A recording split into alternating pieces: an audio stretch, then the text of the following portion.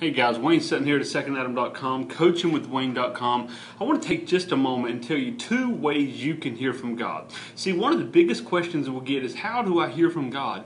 And without going into the whole understanding of being a son or daughter of God, without going into your identity, without going into a lot of teaching on theology and the prophetic movement, and actually talking about the gifts of prophecy, the office of a prophet, all of that, how do you're a child of God. If you're a child of God, you hear His voice. He said, "My sheep hear my voice." So if you're not a believer, it's not guaranteed. But if you're a believer, it is the Word of God. It's a promise that you hear His voice. But how do you listen? Well, how do you hear, should I say? Number one is active listening. Active listening is probably, hopefully, what you're doing now. You're listening to me, you're watching, you're listening, you're gaining information, you're going, hey, is this something that is of value? And you're focused in. That means you lay aside other distractions, you lay aside even your thoughts or even your reactions. It's not trying to come up with a reaction, it's listening. Active listening, number one.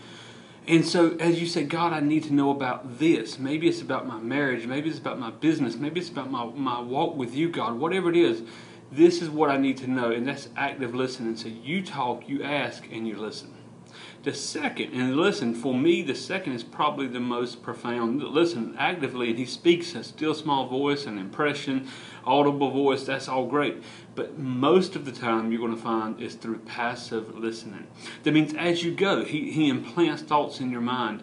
You begin to see something from a different point of view. Somebody says something, you read something, it's just a confirmation. It's like something's highlighted, spotlights on it. And you go, wow, that just confirms what I've been thinking, what I've been praying about. And for many times it's a question.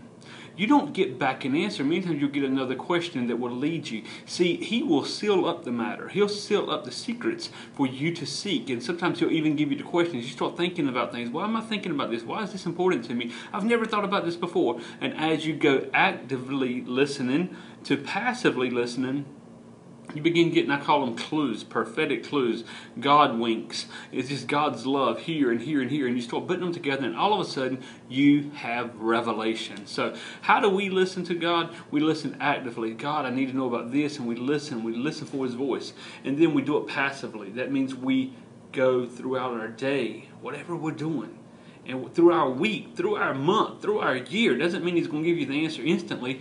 And you look for the clues, you look for the highlights, you look for the people He brings in your life, the people He takes out of your life. What is He speaking? What words, word phrases, impressions, gut feelings are you receiving? And how do they line up? What's the pattern? This is why journaling is very important. Taking notes, why masterminding with other people that are moving in the kingdom of God is extremely important. So, what is God speaking into your life? How do you listen? You listen actively, because wow, what a great, you ask God, He gives you an answer. Perfect. And then you listen passively, because that is how He forms you, I believe, even as He forms while He gives the answer.